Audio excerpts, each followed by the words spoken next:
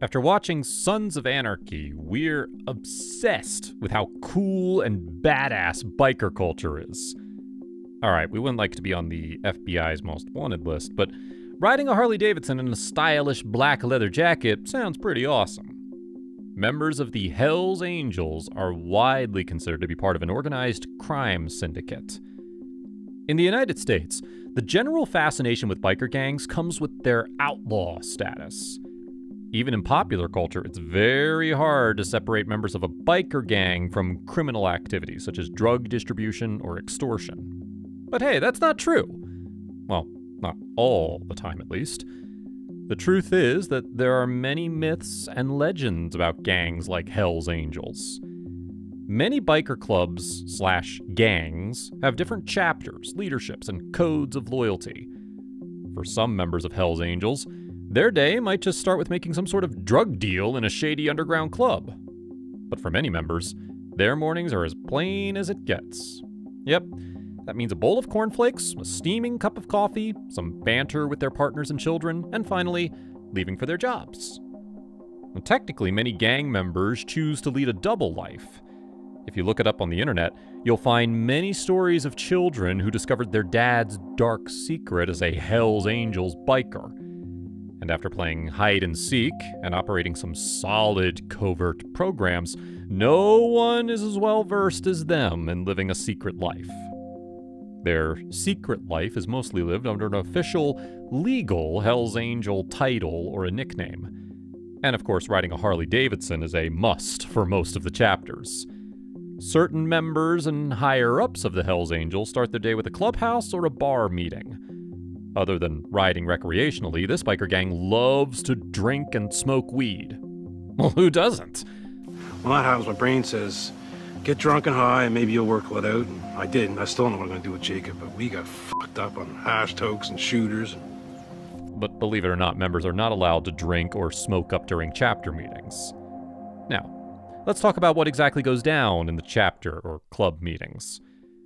Remember when we went to primary school and those awful mixers or social gatherings were mandatory to attend? Well, supposedly such mixers were there for you to make friends.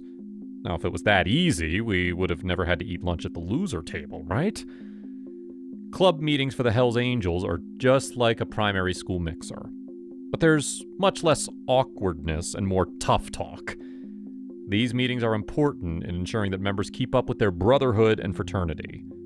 But other than socializing, club meetings are where the actual business goes down. A typical meeting agenda would like a charge sheet from their local police station. Did the members acquire some expensive drugs to sell?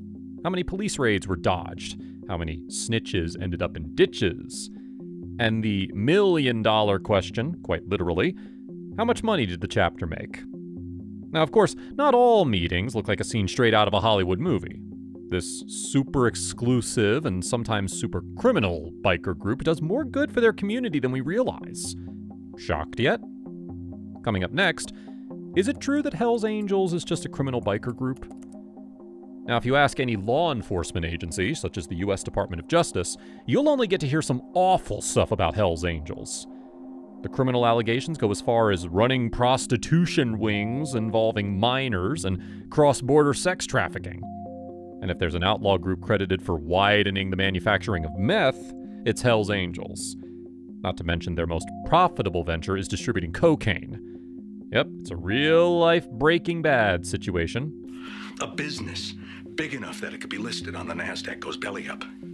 A guy opens his door and gets shot and you think that of me? No. I am the one who knocks.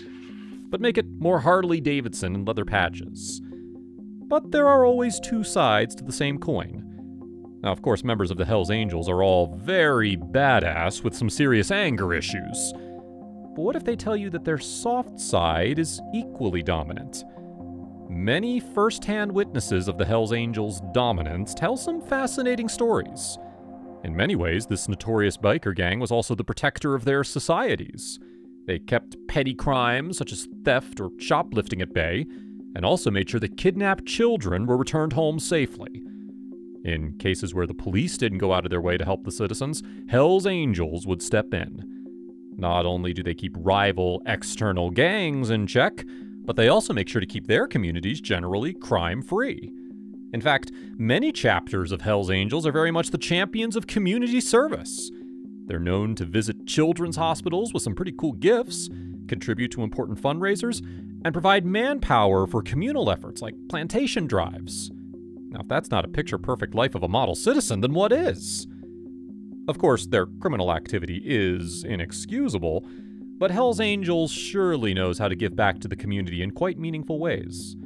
So when everything is said and done, their only contribution to society isn't just inspiring some A-grade shows like Sons of Anarchy. And we're definitely not complaining. Now let's talk about what life looks like for the new members, or the ones who are desperate to join the club. Now, it's pretty obvious that the Hells Angels don't believe in horizontal hierarchies or collaborative workplaces. In fact, if they had an HR department, the daily number of complaints citing hostile work environments would be off the charts. So there are two ways you can join the club. How do you get into the Hells Angels? I signed up at a little gym back. There was two guys in there, and they were involved in a motorcycle club called the Hells Henchmen. Okay. Which we ended up, that group became the Hells Angels. Got we it. started the first chapter in the Midwest. Chicago was through us. The first way is quite straightforward. Ask an established member to sponsor you in front of the higher-ups, and that's it. After some thorough background checks, you'll be initiated into the program. And the next thing you know, you're grabbing burgers for your bosses, cleaning their bikes, or at the very least making some drinks here and there. Now, the second way requires you to make some effort. Now, of course, you don't just show up to the club's hangout spot and ask for a membership card. Not only will you get laughed at, but you'll also be banned from the club after receiving a punch or two. Instead, try lingering around the club's hangout spots. Make some friends here and there. Get them to trust you.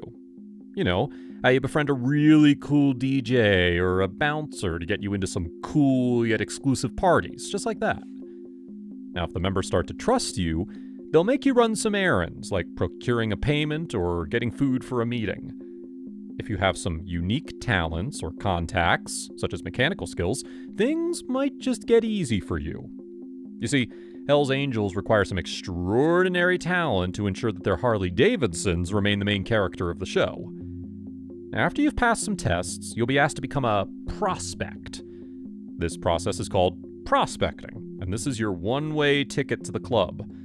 This oath is more sacred than any religion. It's bound by blood and brotherhood. And as much as these promises seem metaphorical, Hell's Angels means business. Even then, it will take you years to get full access to the club and that infamous Death Head patch.